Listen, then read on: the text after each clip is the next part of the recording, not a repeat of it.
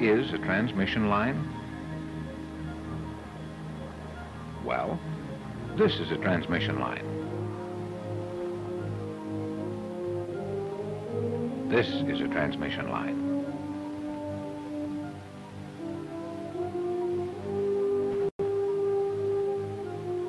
This is a transmission line. These are transmission lines.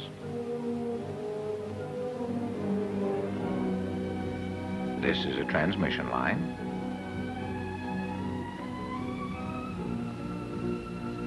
This is a transmission line.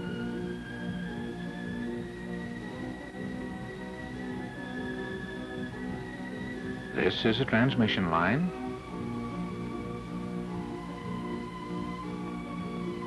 This is a transmission line. Transmission lines take on many shapes and sizes. Basically, a transmission line performs one function. It delivers energy from a source to a load. Now, the source might be a huge power plant, generating millions of watts of power, enough to light an entire city a few miles away. Or a transmission line might be used to deliver a few millionths of a watt of energy to a sensitive measuring instrument only a few feet away. In all cases, a transmission line delivers electrical energy from one point to another. In this film, we will cover the transmission of high-frequency energy, often called radio frequencies and video frequencies. That is, complex waveforms with many fast rising and falling pulses. Mainly, we are going to deal with the theory of transmission lines and their characteristics. There are two basic types of lines: the parallel line and the coaxial line. A parallel line simply consists of two or more wires parallel to each other, suspended in some dielectric medium. Here's an example of a parallel open wire line, using air as a dielectric material. The wires are held in place by insulating spacers. Here is another example of a very common type of parallel line. A coaxial line consists of two conductors concentric with each other. Here we have a center conductor surrounded by insulating material. A metal braid or shield over the insulation serves as a second conductor. The insulating material between the two conductors is the dielectric. Here is an example of a coaxial line using air as the major portion of the dielectric. The inner conductor is suspended at intervals by Teflon spacers. This type of line is used where very high power must be transmitted or where the losses must be kept to a minimum. There are many variations of these basic types of lines, each with different characteristics and power handling capabilities. Let's get into the real story of our film and discuss what happens in a transmission line. Imagine now that we have a simple open wire transmission line that extends to infinity. We also have a battery. Let's suppose that it would be possible for us to connect this line to the battery for a very short instant of time. Let's examine step by step what happens. At the instant the line is connected to the battery, the positive pole attracts electrons from the immediate area of the wire connected to it. The negative pole repels the electrons in the wire connected to it. As a result, current begins to flow, but before the current flow can extend any distance down the wires, we disconnect the battery. We now have an isolated charge or pulse of current flow in the line. We can represent this pulse of current by drawing a vertical pulse. Since electricity travels close to the speed of light, a pulse of current will travel down a perfect line at approximately 300 million meters per second. A microsecond is 1/millionth of a second. Therefore, the pulse will travel at the rate of 300 meters per microsecond, or 30 meters every 1/10 of a microsecond. After 1/10 of a microsecond, the pulse of current has traveled along the line a distance of 30 meters, or about 99 feet. At the end of 2/10 of a microsecond, it has traveled 60 meters, and so on. Since our line is infinitely long and has no losses of any kind, the pulse of current will continue at the same amplitude forever and never reach the end. We can send just one pulse or a series of pulses at whatever rate of repetition we desire. The pulses will simply follow each other down the line in the same manner we started them. According to Ohm's law, the amount of current that flows in a circuit depends on the voltage applied and the resistance present. What are the values of this pulse? Well, the voltage is equal to that of the battery. But what is the amplitude of the current in this pulse of energy? Assuming that this is a perfect line and has no DC resistance. Would the pulse of current be infinitely large as a result of no resistance? Well, of course not. There is a definite value of impedance present, which will limit the current flow. Let's explain this in more detail. A transmission line consists of two conductors in close proximity. Now, between these two conductors we have capacitance, distributed capacitance.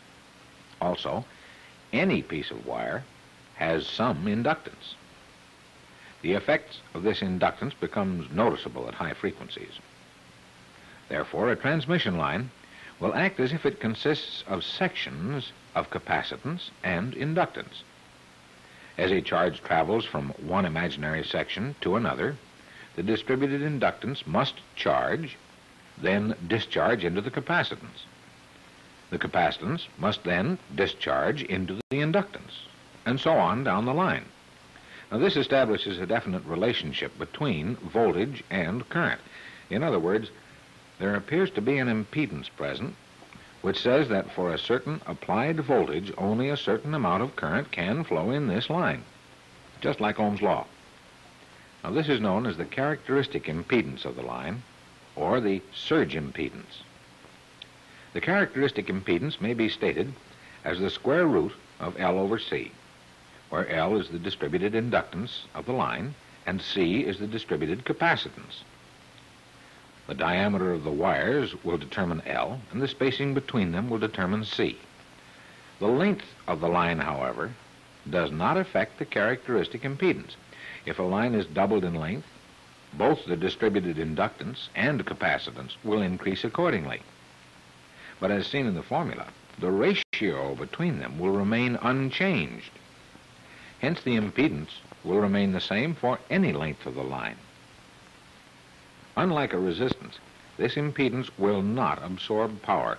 It only establishes a relationship between the applied voltage and the current flowing in the line. Again, let's watch the action of a pulse traveling down a line. The pulse passes from one section to the next and on down the line. Again, the pulse passes from section A to section B to section C, and so on. After the pulse has passed on to a new section, the first sections have no further effect on it. Let's take section C as an example. Section C receives the pulse of energy from section B and passes it on to section D. Once section D has received the pulse, section C no longer cares what happens to the pulse. The purpose of each section of the line, then, is to pass the pulse on to the following section, and so on down the line, no matter how long that line might be. If the line goes on forever, the pulse will continue forever. That is, in our perfect line of infinite length. There is no such line, so let's assume that it ends after section C. We will connect a resistor at this point. Let's assume that the characteristic impedance of the line is 300 ohms. So we'll make the resistor a 300 ohm resistor. Now what will happen to the pulse? The pulse travels down the line from section A to B to C and is dissipated as heat by the 300 ohm resistor. As far as section C was concerned, that 300 ohm resistor looked just like more 300 ohm transmission line. So section C passed the pulse on. Of course, the resistor wasn't more transmission line. It was a load, and it absorbed and dissipated all of the energy. We have now terminated the line, and it no longer goes to infinity. Since the resistor is of the same value as the impedance of the line, the first part of the line doesn't know whether the rest of the line goes to infinity or not. Now the line is serving a useful purpose, delivering energy from a source to a load. Here is a pulse generator capable of producing a repetitive series of pulses, an oscilloscope for observation, and about 200 feet of 93-ohm coaxial transmission line. Our equipment is set up so the pulse generator will feed a continuous string of pulses into one end of the 200-foot line.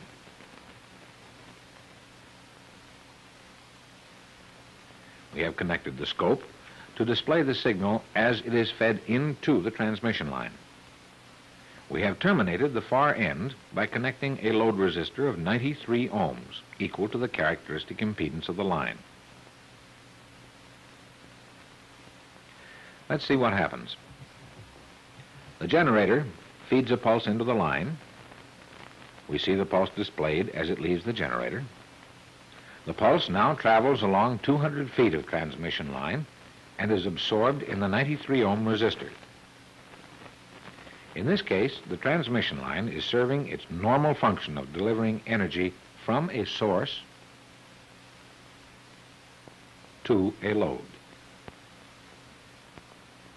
What if the load is not equal to the characteristic impedance of the line? Well, let's take a look at some extreme examples. Let's completely remove the termination, leaving the line open. Notice the scope display. Let's explain what we are seeing. The pulse leaving the generator is displayed at the start of the trace. The pulse travels along the line until it reaches the end. There is no load, no more transmission line, nothing. No place for this pulse of energy to go. Energy must be dissipated. There's no load to dissipate it. So the only thing the pulse can do is to turn around and travel back to the source. We see the returning pulse displayed on the scope a second time. This is called a reflection. The signal is reflected as if off a solid wall and sent back to the source. Notice again, if we connect the proper termination, the reflection completely disappears. Let's short circuit the end of the line. Notice we have a similar effect. However, due to the direct connection between the two conductors at the end of the line, current is allowed to flow to the opposite conductor. The charges are transferred to opposite sides of the line as they are reflected. As a result, the reflected pulse is of opposite polarity, in this case, negative. According to theory, when we have a short or an open-ended line, all of the energy will be reflected. As you can see by the display, however, the reflected pulse is only 6/10 the amplitude of the transmitted pulse. Now, this demonstrates another fact. A transmission line has energy losses. Losses due to DC resistance, radiation, and dielectric losses. In traveling from the generator to the end of the line, the pulse loses energy and is no longer of the same amplitude. All of the energy arriving at the end of the line is reflected. As the pulse travels back to the generator, more losses occur, just as on the first trip. As a result, the amplitude of the reflected pulse is considerably reduced by traveling, in effect, a total distance of 400 feet. The oscilloscope shows us something else. A definite amount of time is required for electrical energy to travel along a transmission line. The very fact that there is a time difference between the initial pulse and the reflected pulse proves our point.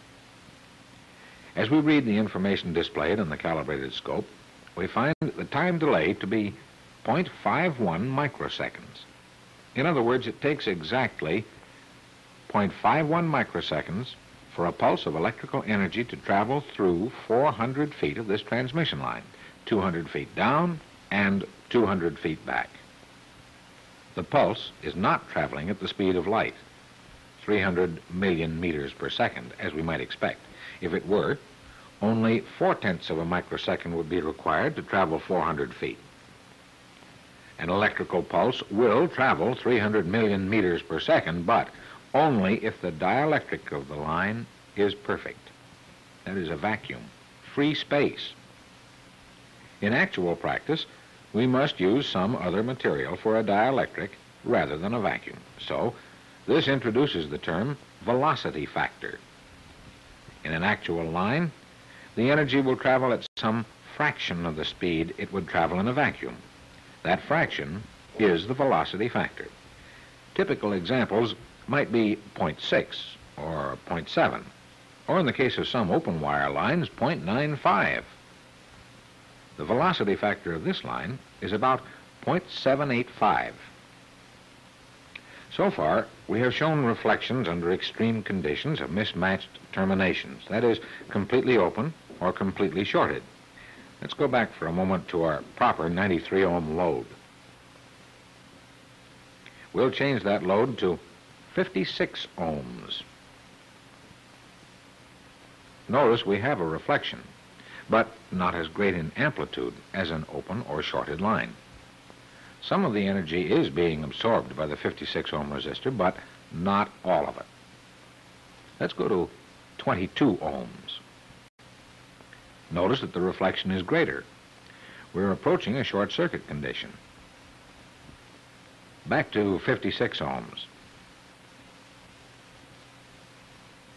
Now the proper 93 ohm termination. Now in the other direction to 150 ohms. Now to 330 ohms. Notice that we are beginning to approach open circuit conditions. Observe that only when the termination is the same value as the characteristic impedance of the line will all of the power be absorbed in the load. Only then will there be a maximum transfer of energy with no reflections. If we are dealing with sine wave radio frequency signals, any reflections due to a mismatched termination produce what are known as standing waves on the line. If we are dealing with pulses or video signals, any reflections due to a mismatched line can cause serious distortion of the signals under observation. Here's an example. We'll take the same line as before and apply a square wave or any complicated waveform. The line is properly terminated. Now, let's remove the load. Notice the serious distortion. Reflected signals are superimposed on the original signals. Each reflection is delayed in time from the original signal, thus distorting the display. Let's try the 22 ohm resistor. Still lots of distortion. The distortion is especially great in these cases because of the large amount of time delay we get from this relatively long line. However, in cases where we are working with very short pulses, even a few feet of line used to connect two instruments together can introduce serious distortion. Only with the proper termination can we be assured that no distortion will be added. It is important to mention that it is not always necessary to have a line properly terminated. In certain applications, such as in special types of pulse generators or amplifier circuits, it is often desirable to have a line open or shorted so that a reflection may be obtained that can be put to a useful purpose. It is even possible to measure very short periods of travel time. For example, here's a scope capable of measuring extremely short intervals of time. In fact, we can measure the time required for a signal to travel down a short piece of coaxial cable and back. Since the time involved is extremely short, we will apply a very fast positive going step with a flat top. Before that step decays away, we will see a reflected signal. The end of the line, of course, is open, so that we will get a reflection. The scope display looks like this. Here is the initial positive going portion of the pulse. Here, the positive going portion of the pulse has been reflected and superimposed on the original signal, so that we get an additional upward motion of the trace. The distance between here and here represents the time required for the signal to travel to the end of the line and back. The time is precisely 1/100th of a microsecond, or in other words, 10 billionths of a second. Again, if we properly terminate the end of the line, the reflection disappears.